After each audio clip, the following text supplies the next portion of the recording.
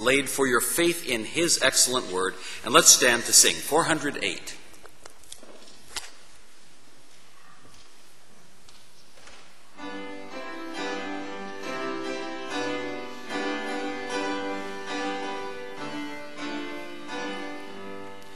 How firm a foundation, ye saints of the Lord, is laid for your faith in his excellent word.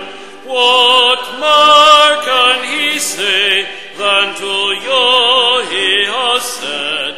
To you for refuge, to Jesus have fled. Fear not, I am with thee, obey not dismayed, for I am thy God. I will still give thee aid. I'll strengthen thee, help thee, and cause thee to stand, upheld by my righteous, omnipotent hand. When through fiery trials thy pathway shall lie, my grace all sufficient shall be thy supply.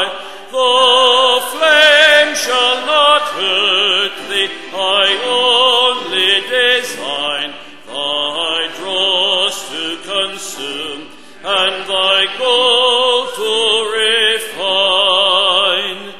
The soul that on Jesus hath lain for repose, I will not desert to his foes, but serve all hell should endeavor to shake.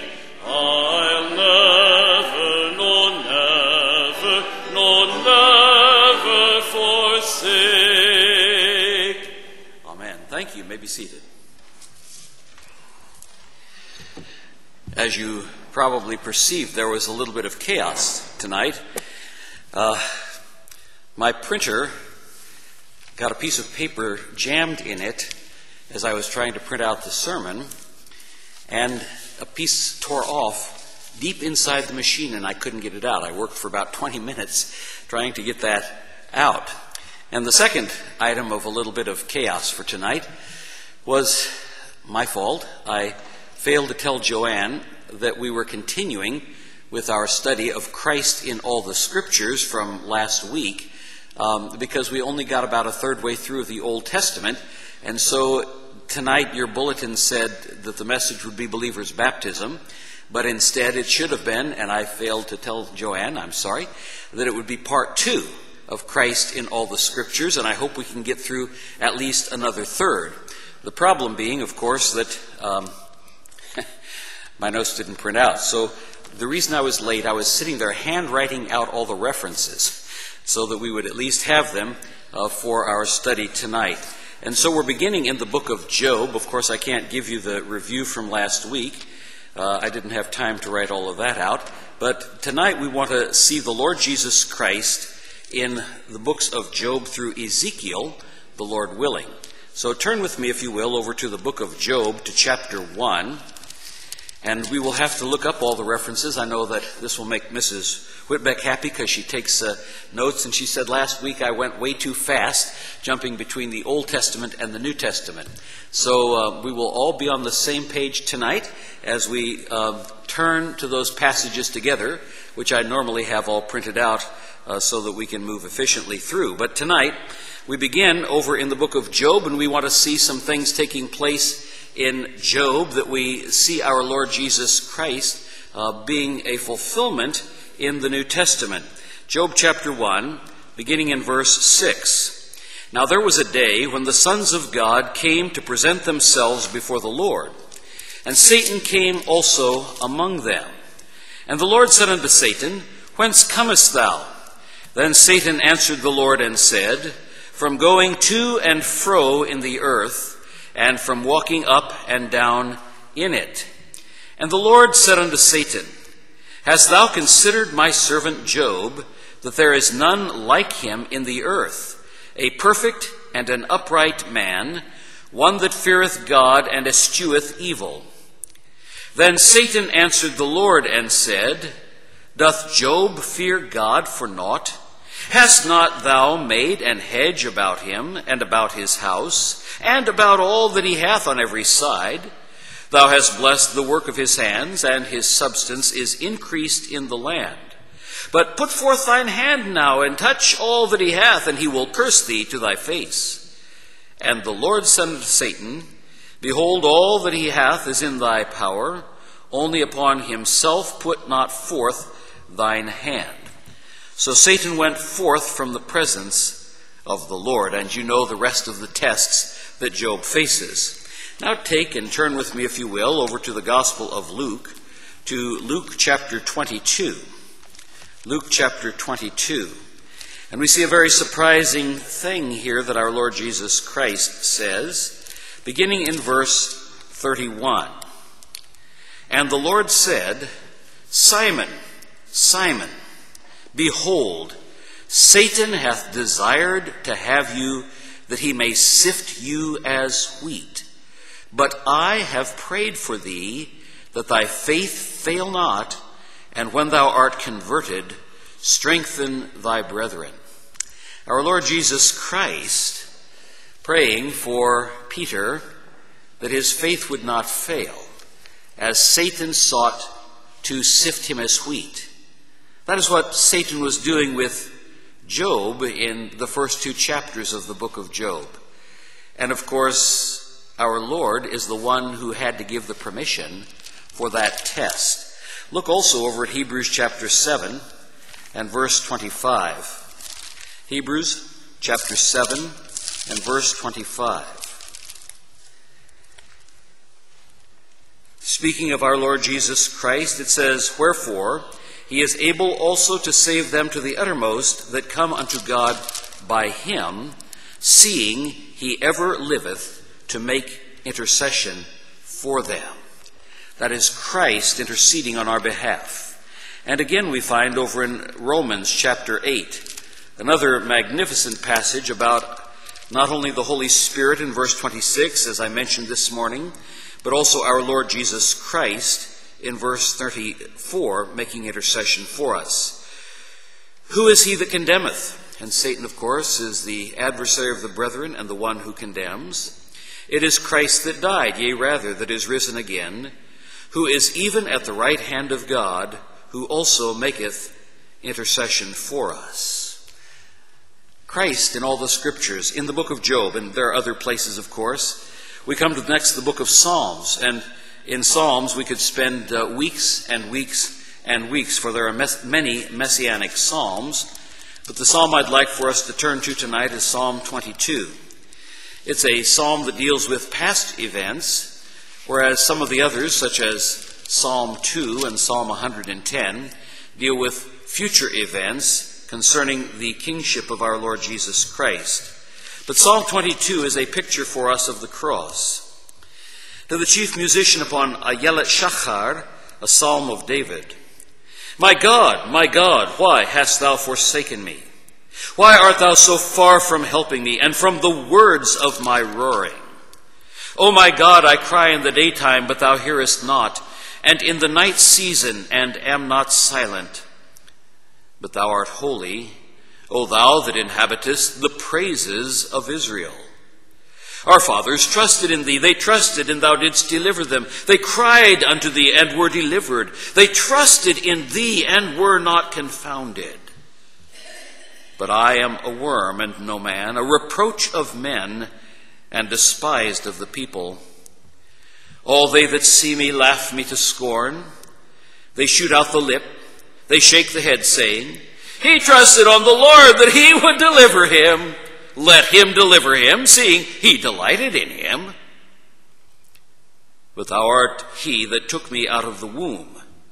Thou didst make me hope when I was upon my mother's breasts. I was cast upon thee from the womb. Thou art my God from my mother's belly. Be not far from me, for trouble is near, for there is none to help. Many bulls have compassed me. Strong bulls of Bashan have beset me round. They gaped upon me with their mouths, as a ravening and a roaring lion. I am poured out like water. All my bones are out of joint. My heart is like wax, is melted in the midst of my bowels. My strength is dried up like a potsherd, and my tongue cleaveth to my jaws. And thou hast brought me into the dust of death. The dogs have compassed me. The assembly of the wicked have enclosed me. They pierced my hands and my feet. I may tell all my bones. They look and stare upon me. They part my garments among them and cast lots upon my vesture. But be not thou far from me, O Lord, my strength. Haste thee to help me. Deliver my soul from the sword, my darling from the power of the dog. Save me from the lion's mouth, for thou hast heard me from the horns of the unicorn. I will declare thy name unto my brethren. In the midst of the congregation will I praise thee. And much more here in this psalm, but we turn now to the Gospel of Matthew, Matthew chapter 27, where we see this psalm as being quoted in multiple verses concerning our Lord Jesus Christ as he hung on Calvary's cross. My God, why hast thou forsaken me, is how Psalm 22 begins in verse 1, and so we'll begin with that verse, although there are others that come before it. Psalm chapter 27, and looking down at verse 46, first of all. And about the 9th hour Jesus cried with a loud voice, saying, Eli, Eli, lama sabachthani. That is to say, my God, why hast thou forsaken me? That's Psalm 22:1. And then back to verse 35. And they crucified him and parted his garments, casting lots, that it might be fulfilled which was spoken by the prophet. They parted my garment among them, and upon my vesture did they cast lots. Also from Psalm 22. We go down to verse 39. And they that passed by reviled him, wagging their heads and saying, Thou that destroyest the temple and buildest it in 3 days, save thyself, if thou be the Son of God. Come down from the cross. Likewise also the chief priests, mocking him, with the scribes and elders, said, He saved others, himself he cannot save. If he be the King of Israel, let him now come down from the cross, and we will believe him. He trusted in God. Let him deliver him if he will have him. For he said, I am the Son of God. Of course, all of that directly out of Psalm 22. Verse 48. And straightway one of them ran and took a sponge and filled it with vinegar and put it on a reed to give him to drink. And the rest said, Let us see whether Elias will save him. Jesus, when he had cried again with a loud voice, yielded up the ghost, and behold, the veil of the temple was rent from top to bottom, and the earth did quake, and the rocks rent. We find our Lord Jesus Christ next portrayed for us in the book of Proverbs. Turn with me, if you will, to Proverbs chapter 8. And of course, there are many places in the book of Proverbs that reflect the character of our Lord Jesus Christ and his righteousness. But Proverbs chapter 8 is wisdom personified. And some very interesting things are told us beginning in verse 22. The Lord possessed me in the beginning of his ways, before his works of old. I was set up from everlasting, from the beginning, or ever the earth was. When there were no depths, I was brought forth, when there were no fountains abounding with waters. Before the mountains were settled, before the hills was I brought forth.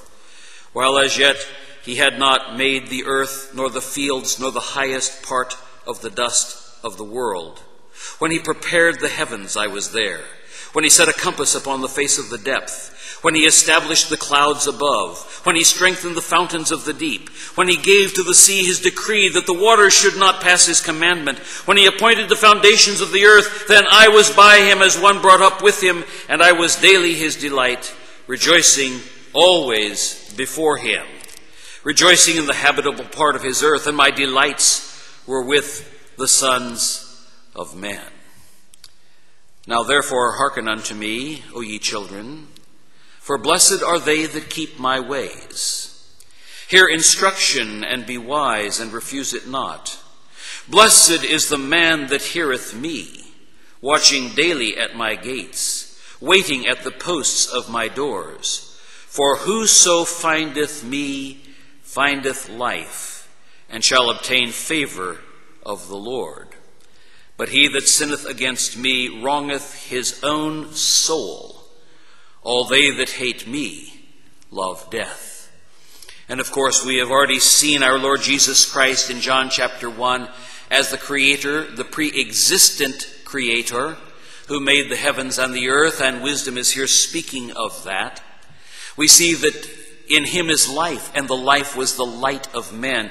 And here we have Proverbs speaking to us of whoso findeth me findeth life, and shall obtain favor of the Lord. We see wisdom personified and also given to us that Christ himself is that wisdom over in 1 Corinthians chapter 1 and verses 20 through 31. 1 Corinthians chapter 1. Where is the wise? Where is the scribe? Where is the disputer of this world? Hath not God made foolish the wisdom of this world? For after that, in the wisdom of God, the world by wisdom knew not God. It pleased God by the foolishness of preaching to save them that believe. For the Jews require a sign, and the Greeks seek after wisdom. But we preach Christ crucified, unto the Jews a stumbling block, and unto the Greeks foolishness. But unto them which are called, both Jews and Greeks, Christ the power of God, and the wisdom of God. And then we get down to verse 30. But of him are you in Christ Jesus, who of God is made unto us wisdom, and righteousness, and sanctification, and redemption, that according as it is written, he that glorieth, let him glory in the Lord. Christ in Proverbs. We find our Lord Jesus Christ also in the book of Ecclesiastes. Turn please with me, if you will, to Ecclesiastes chapter 1. And looking at the first 3 verses, we have the theme of a man who does not know the God of heaven. The key phrase in the book of Ecclesiastes is the phrase, under the sun. And under the sun, everything is vanity. If you never get any higher than simply the celestial bodies that circle this earth, if you don't know the God of heaven, it's vanity. The words of the preacher, the son of David, king in Jerusalem. Vanity of vanities, saith the preacher, vanity of vanities, all is vanity. What profit hath a man of all his labor which he taketh under the sun? That phrase occurs over and over in the book of Ecclesiastes. Now let's look at 1 Corinthians 15 and find out the contrast, the answer to that which is vanity. 1 Corinthians chapter 15 and down in verse 14. And if Christ be not risen, then is our preaching vain, and your faith is vain. Verse 17. If Christ be not raised, your faith is vain. Ye are yet in your sins. Verse 58. Therefore, my beloved brethren, be ye steadfast, unmovable, always abounding in the work of the Lord, for as much as ye know that your labor is not in vain in the Lord. Our Lord Jesus Christ, the one who answers the vanity that those who are only under the sun always experience. There are other places in the New Testament as well. Turn to the book of Philippians chapter 2 and verse 16. Holding forth the word of life, that I may rejoice in the day of Christ, that I have not run in vain, neither labored in vain. 1 Peter chapter 1 and verse 18. 1 Peter chapter 1 and verse 18. For as much as ye know that you were not redeemed with corruptible things as silver and gold from your vain conversation received by tradition from your fathers, but with the precious blood of Christ, as of a lamb without blemish and without spot, who verily was foreordained, back to Proverbs chapter 8, who verily was foreordained before the foundation of the world, but was manifest in these last times for you. Redeemed from your vain conversation, your vain manner of life, which is what we find in the book of Ecclesiastes. We move next to the Song of Solomon, and this is a book in which Christ is seen all the way through. It gives to us the picture of the joyful bride and bridegroom. And of course, our Lord Jesus Christ portrays himself as the bridegroom, as he gives in his parables. We'll start and we'll just move to chapter 8, verses 6 and 7. Here is an eternal love for the bride that is set forth here. Verses 6 and 7. Set me as a seal upon thine heart, as a seal upon thine arm. For love is strong as death. Jealousy is cruel as the grave. The coals thereof are coals of fire, which hath a most vehement flame. Many waters cannot quench love, neither can the floods drown it. If a man would give all the substance of his house for love, it would be utterly contemned. That's not condemned. Contemned means despised. Christ has an eternal love for us, and it is a love which cannot be bought, as we see here very clearly. You cannot, and we have said this many times at the offerings, you cannot buy God's love. You cannot buy your salvation. We give as believers because it is an act of love, not an act of monetary purchase whereby somehow we gain eternal life. Turn with me to see that picture of Christ in the New Testament in Matthew chapter 25. In fact, we find this illustration in all three of the synoptic gospels of our Lord Jesus Christ as the heavenly bridegroom, but we'll merely look at the one in Matthew chapter 25, beginning in verse 1. Then shall the kingdom of heaven be likened unto 10 virgins, which took their lamps and went forth to meet the bridegroom. And 5 of them were wise, and 5 were foolish. They that were foolish took their lamps, and took no oil with them. But the wise took oil in their vessels with their lamps. While the bridegroom tarried, they all slumbered and slept. And at midnight there was a cry made, Behold, the bridegroom cometh, go ye out to meet him. Then all those virgins arose and trimmed their lamps. And the foolish said unto the wise, Give us of your oil, for our lamps are gone out. But the wise answered, saying, Not so, lest there be not enough for us and you. But go ye rather to them that sell, and buy for yourselves. And while they went to buy, the bridegroom came, and they that were ready went in with him to the marriage, and the door was shut. Afterward came also the other virgins, saying, Lord, Lord, open to us. But he answered and said, Verily I say unto you, I know you not. Watch therefore, for ye know neither the day nor the hour wherein the Son of Man cometh. Christ in the Song of Solomon. We find, of course, our Lord Jesus Christ in the book of Isaiah. Isaiah chapter 53. Who hath believed our report? And to whom is the arm of the Lord revealed? For he shall grow up before him as a tender plant, and as a root out of a dry ground. He hath no form nor comeliness, and when we shall see him, there is no beauty that we should desire him. He is despised and rejected of men, a man of sorrows and acquainted with grief, and we hid, as it were, our faces from him. He was despised, and we esteemed him not. Surely he hath borne our griefs and carried our sorrows. Yet we did esteem him stricken, smitten of God, and afflicted. But he was wounded for our transgressions. He was bruised for our iniquities. The chastisement of our peace was upon him, and with his stripes we are healed. All we like sheep have gone astray. We have turned every one to his own way, and the Lord hath laid on him the iniquity of us all.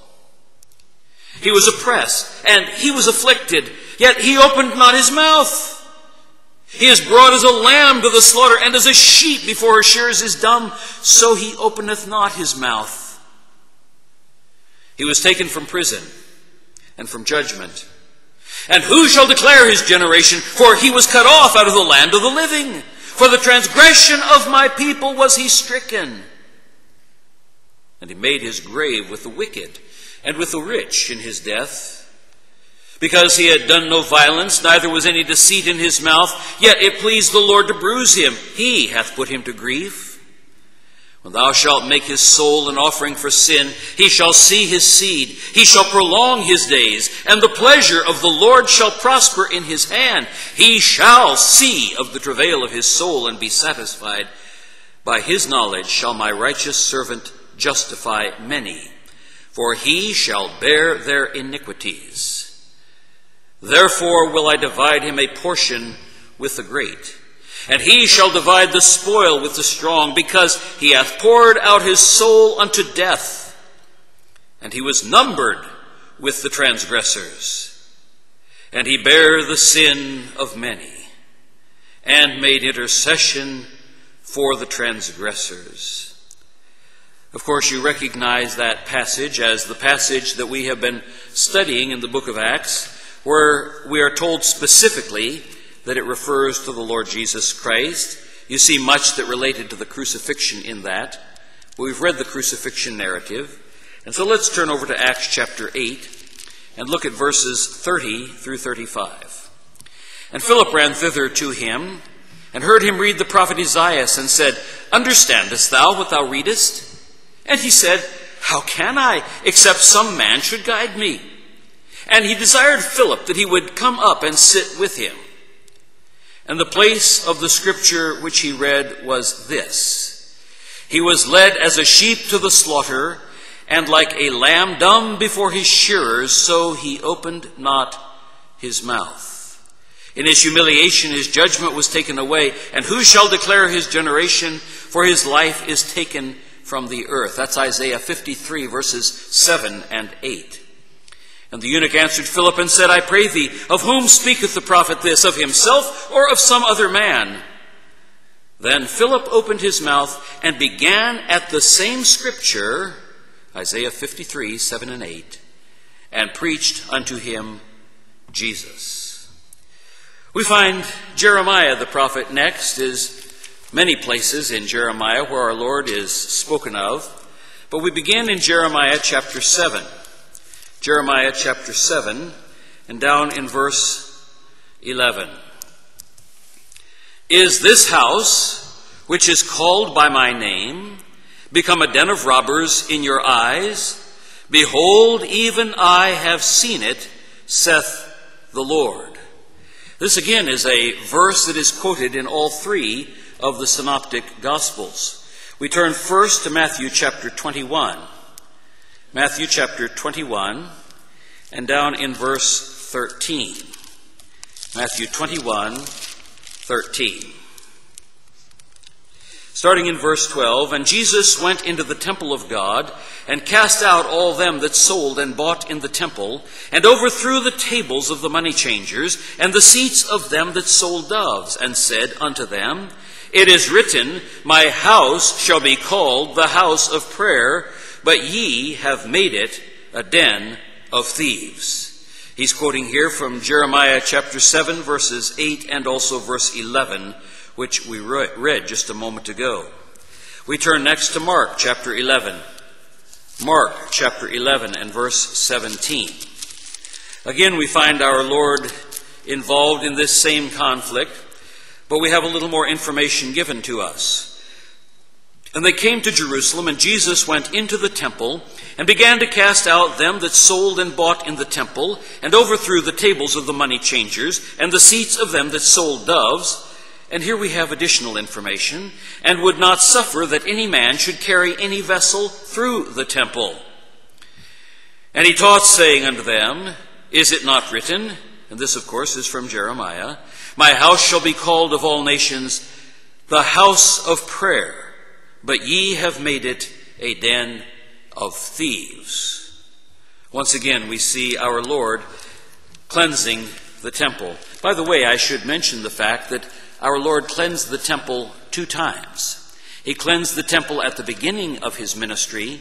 He cleansed the temple at the end of his ministry, just prior to his crucifixion. We turn now to the Gospel of Luke, Luke chapter 19 and verse 46. Luke chapter 19 and verse 46. He went into the temple and began to cast out them that sold therein and them that bought, saying unto them, It is written, My house is the house of prayer, but ye have made it a den of thieves. And then one other very interesting passage, a passage that is quoted from Jeremiah, though not found in the book of Jeremiah. It is Matthew chapter 27. Turn with me there, if you will. Matthew chapter 27 and verses 3 through 10. Matthew chapter 27 and verses 3 through 10. Then Judas, which had betrayed him, when he saw that he was condemned, repented himself and brought again the 30 pieces of silver to the chief priests and elders, saying, I have sinned in that I have betrayed the innocent blood. And they said, What's that to us? See thou to that. And he cast down the pieces of silver in the temple and departed, and went out and hanged himself. And the chief priest took the silver pieces and said, It is not lawful for us to put them into the treasury, because it is the price of blood. And they took counsel, and bought with them the potter's field to bury strangers in. Wherefore that field was called the field of blood, Akeldama, unto this day.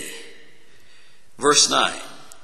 Then was fulfilled that which was spoken by Jeremy the prophet, saying, And they took the 30 pieces of silver, the price of him that was valued, whom they of the children of Israel did value, and gave them for the potter's field, as the Lord appointed me. Christ in Jeremiah. We turn next to the book of Lamentations. Very interesting book. A book where the prophet Jeremiah, of course, is weeping over the city of Jerusalem. Jeremiah, the prophet who would tell the children of Israel to give up, to retain their lives by submitting to the king of Babylon. Jeremiah, who, because of his message, was cast, as you know, into the deep, dry cistern, which was full of mud at the bottom. And he sank deep into the mud, so that when they finally pulled him out, they had to put clots of cloth under his arms so that they wouldn't jerk the arms out of the sockets as they were pulling him up out of the muck and mire that was in that pit. We're in Lamentations chapter 3, and we find a beautiful piece of praise in the midst of this song of sorrow. Lamentations 3, beginning in verse 22. It is of the Lord's mercies that we are not consumed, because his compassions fail not. They are new every morning. Great is thy faithfulness. And you know that wonderful hymn that we sing often, Great is thy faithfulness. Here it comes from the middle of another song of sorrow, the book of Lamentations. Great is thy faithfulness. The Lord is my portion, saith my soul. Therefore will I hope in him. The Lord is good unto them that wait for him, to the soul that seeketh him. This is the hope of the believer in the midst of the darkest hour. Remember that as we turn now to 1 Thessalonians chapter 1. 1 Thessalonians chapter 1. The one who is our hope is the Lord Jesus Christ. Verse 3. Remembering without ceasing your work of faith and labor of love and patience of hope in our Lord Jesus Christ, in the sight of God and our Father. Our hope is in Christ. Paul speaks again of that hope in 2 Thessalonians in chapter 2, in verse 16. Now our Lord Jesus Christ himself and God, even our Father, which hath loved us and hath given us an everlasting consolation and good hope through grace, comfort your hearts and establish you in every good word and work. In those times of difficulty, in those times of distress, the times that you need your comfort, where do you find your hope? It is in Christ. 1 Timothy chapter 1 and verse 1. Paul, an apostle of Jesus Christ, by the commandment of God our Savior and Lord Jesus Christ, which is our hope. Even in the times of darkest distress, such as Jerusalem was facing in the days of Jeremiah the prophet, even when there is great destruction and devastation coming to the nation, there is a bright ray of hope in the Lord himself. And for us, we know that one to whom Jeremiah was referring is our Lord Jesus Christ. 1 Peter chapter 3. 1 Peter chapter 3 and verse 15. A verse that I think most of you probably know very well. 1 Peter chapter 3 and verse 15. But sanctify the Lord God in your hearts, and be ready always to give an answer to every man that asketh you a reason of the hope that is in you with meekness and fear. Jeremiah was ready to give a reason for the hope that was in him. The times were distressing. He wept for his nation. He saw the sins of the leaders as well as of the people. And yet he knew that the God of Israel had given promises that would not be broken, and that in him there was hope. And here we find each of the New Testament writers speaking of our Lord Jesus Christ, who is our hope. Ezekiel is next, and we turn to Ezekiel chapter 9. Ezekiel chapter 9 and verses 4 through 6. And the Lord said unto him, Go through the midst of the city, through the midst of Jerusalem, and set a mark upon the foreheads of the men that sigh, and that cry for all the abominations that are done in the midst thereof.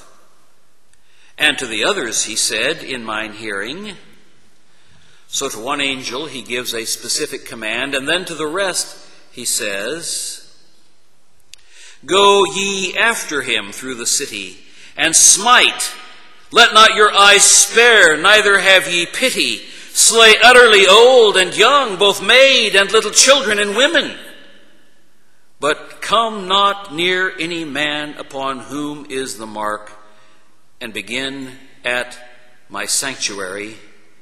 Then they began at the ancient men which were before the house.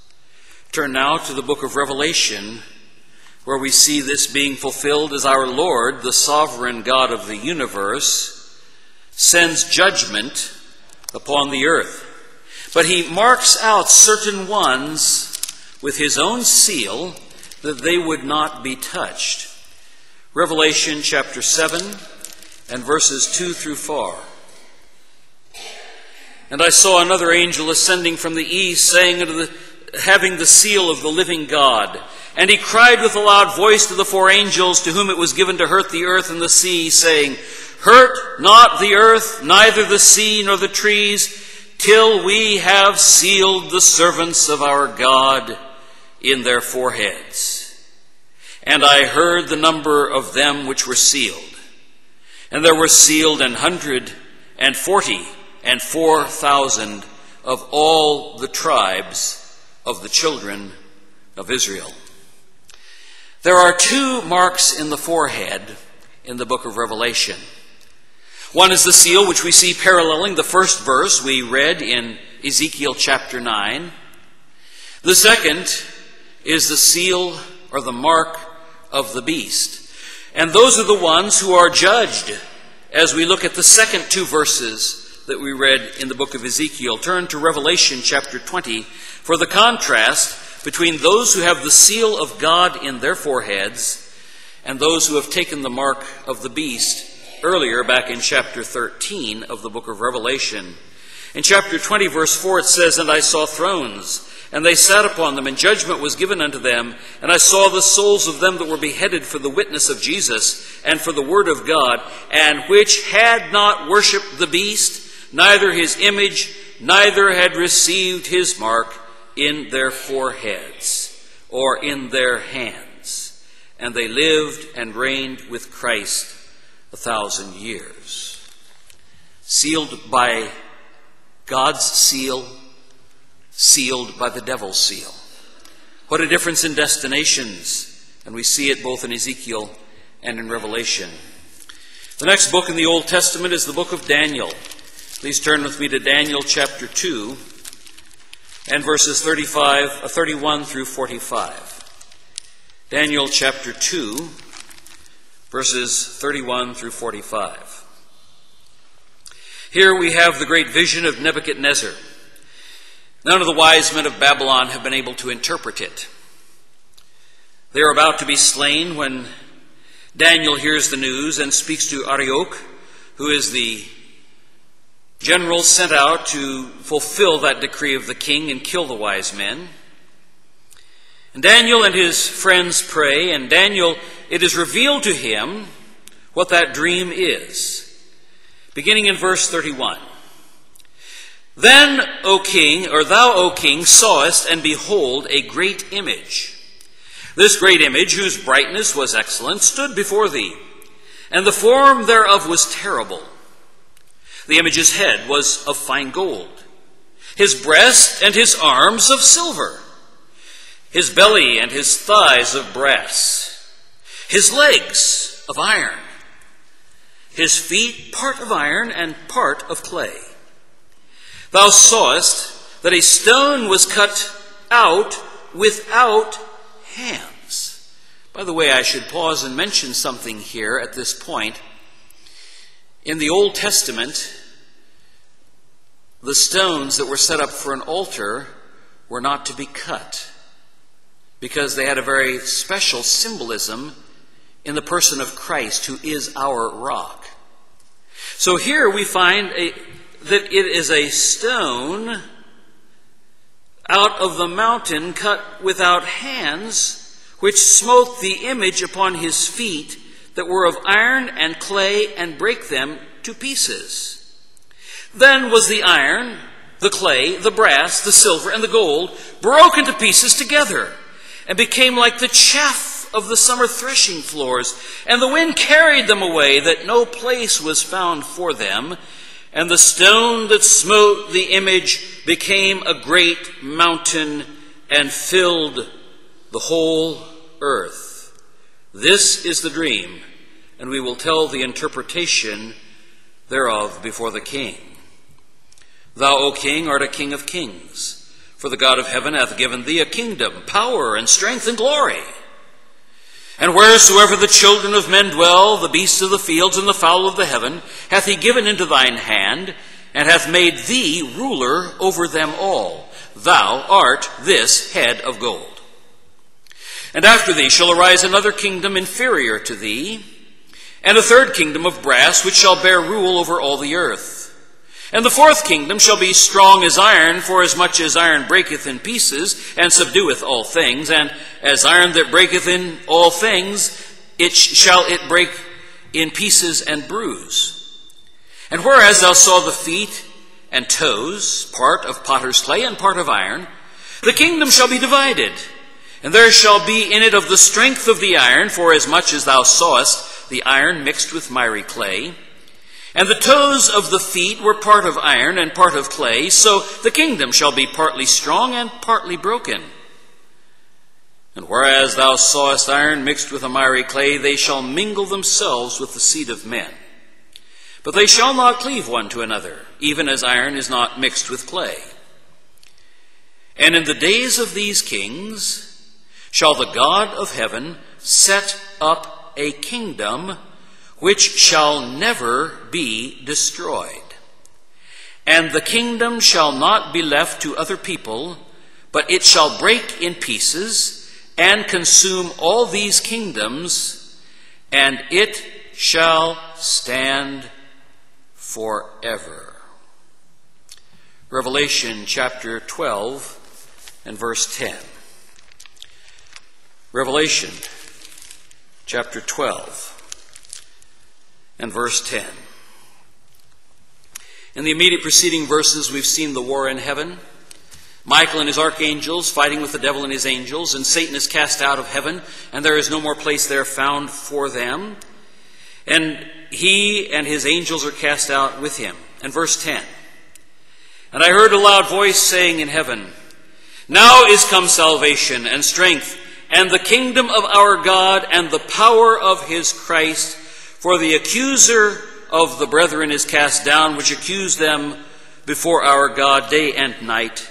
And they overcame him by the blood of the Lamb and by the word of their testimony, and they loved not their lives unto the death. Now is come the kingdom of our Lord and of his Christ, and he shall reign forever and ever. We look at Revelation chapter 11 and verse 15. The seventh angel sounded, and there were great voices in heaven saying, The kingdoms of this world are become the kingdoms of our Lord and of his Christ, and he shall reign forever and ever. Christ in the book of Daniel. Our time is about up, so let's close in prayer. Our gracious Heavenly Father, how we thank you that the kingdoms of this world, all those mighty kingdoms that thought themselves great, have been crushed, have been smitten by the rock not hewn with hands. And there is coming the day when it will be the kingdom of our Lord Jesus Christ that crushes all the kingdoms of this earth. And he shall reign forever and ever, and of his kingdom there shall be no end. Christ in all the scriptures. Our Lord Jesus Christ opened the eyes of the two on the road to Emmaus. And he said unto them, O fools and slow of heart to believe all the things that the prophets have spoken. Ought not Christ to have suffered these things and to enter into his glory? And beginning at Moses and all the prophets, he expounded unto them in all the scriptures the things concerning himself. And later, as he breaks the bread and they recognize him and he vanishes, they said, Did not our hearts burn within us as we walked by the way? And he expounded unto us the scriptures.